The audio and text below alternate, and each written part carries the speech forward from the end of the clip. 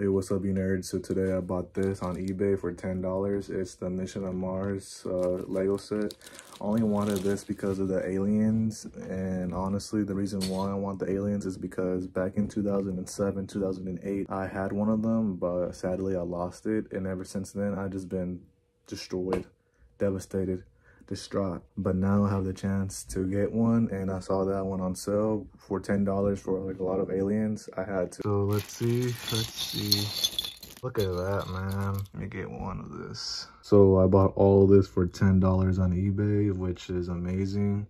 For shipping it was like $3 or $4, but who cares? All these aliens still have their colors. They're in good condition, except for these two right here. They look really faded or something, which, whatever. And for these astronauts, I'm surprised they still have their gold visors, because if you guys didn't know, these gold visors really like scratch away easily to the point where you can clearly see their faces. So yeah. Anyway, sorry for that. But as you can see, the gold visors are still pretty good, except for this guy right here. You can still see the face right there. The gold is slowly fading away. You see the eyes. Look at that.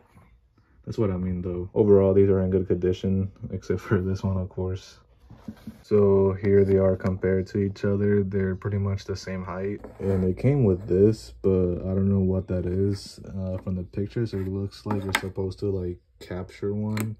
Or these are supposed to be like gel cells for the aliens, I'm assuming. Pretty cool, I guess. Quick update. I dropped one of them alien guys, and look what happened. I literally dropped him. So I put one of the alien guys in the container and it just broke inside there. So now I don't know if I should put the rest of them in there because they're so old. So, yep. I think I'm gonna just display them. Anyways, see ya.